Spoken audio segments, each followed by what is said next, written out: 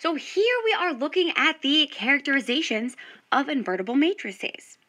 Now in this section, we are going to be reviewing most of the concepts from the very beginning of this course, so from chapter 1. And we are reviewing these concepts in relation to systems of linear equations with n linear equations in n unknowns and square matrices. Now, the most important part of this section is the invertible matrix theorem.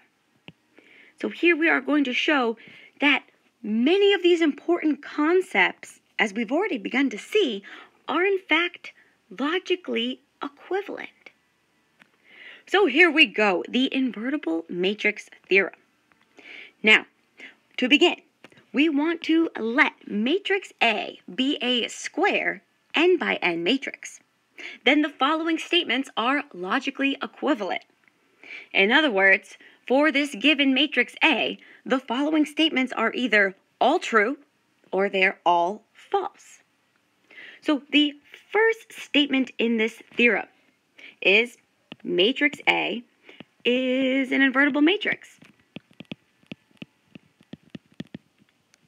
Now think about how many different concepts you already know are equivalent to this. So if matrix A is an invertible matrix, we know automatically that matrix A is row equivalent to the n by n identity matrix. So that matrix A is row equivalent to the n by n identity matrix. Now, if matrix A is row equivalent to the n by n identity matrix, what else can we think of that's equivalent to this? Well, we know that matrix A must have n pivot positions. So matrix A has n pivot positions. Now these statements are logically equivalent to saying that the homogeneous equation has only the trivial solution. So the homogeneous equation, matrix A times vector x equals the 0 vector, has only the trivial solution.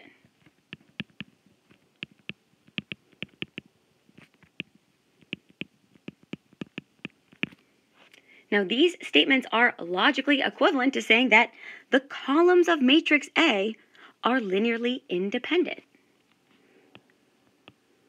So you can say that the columns of matrix A form a linearly independent set.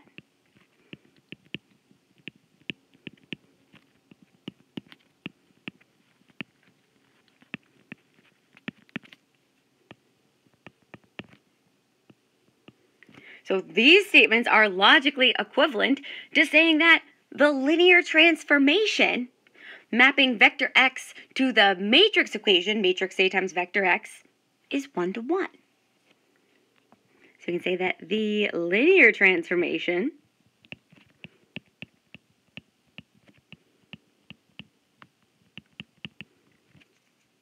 that maps vector x to matrix A times vector x, the image of vector x under the action of t, is a 1-to-1 mapping.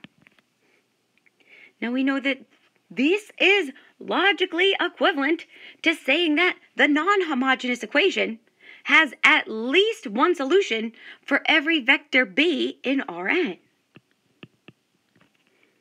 So the non-homogeneous equation, matrix A times vector x equals vector b, has at least one solution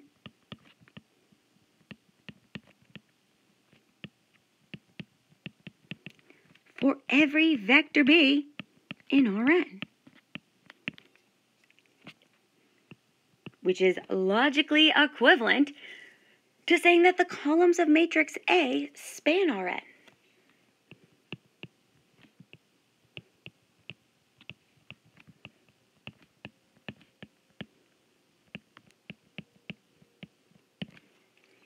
So we've already seen all of these, right? Well, we've seen the connections. We're just listing all of these amazing connections here. And we're not done yet. we know that this is logically equivalent to saying that the linear transformation that maps vector x to the image of vector x under the action of t, defined as matrix A times vector x, maps Rn onto Rn. So we have the linear transformation that maps vector x to matrix A times vector x, maps Rn onto Rn.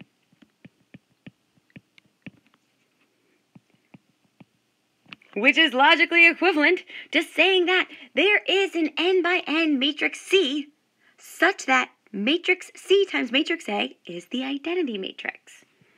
So we can say that there exists an n by n matrix C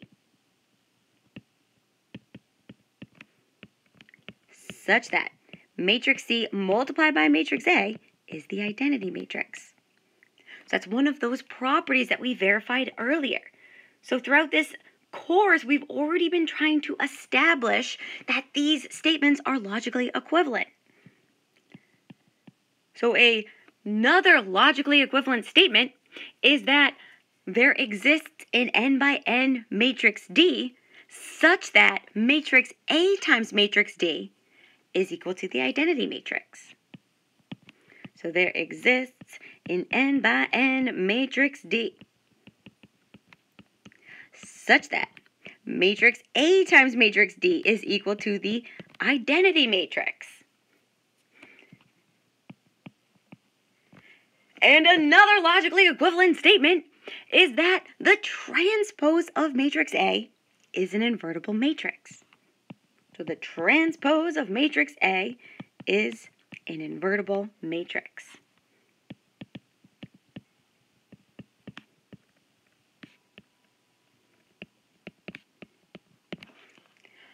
So these 12 statements are logically equivalent. And again, this is what we've been building to thus far in this course. We've been establishing that all of these statements are logically equivalent so that we can draw connections from them. So now that we have this theorem, let's go ahead and take advantage of the fact that these are logically equivalent to provide us with some shortcuts.